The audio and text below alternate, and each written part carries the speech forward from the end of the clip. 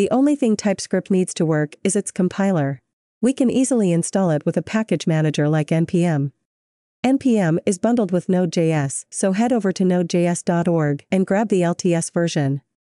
Once your installation has finished, open a new terminal or command prompt, depending on your operating system.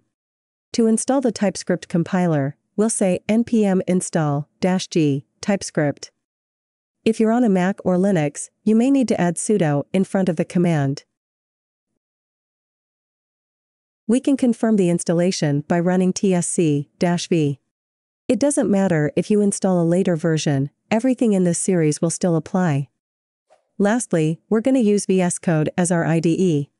You can use whichever IDE you prefer, but if you want to use VSCode too, you can download it from code.visualstudio.com. We're also going to install the live server extension to be able to launch a local development server with hot reloading. We'll leave a link to it in the description below.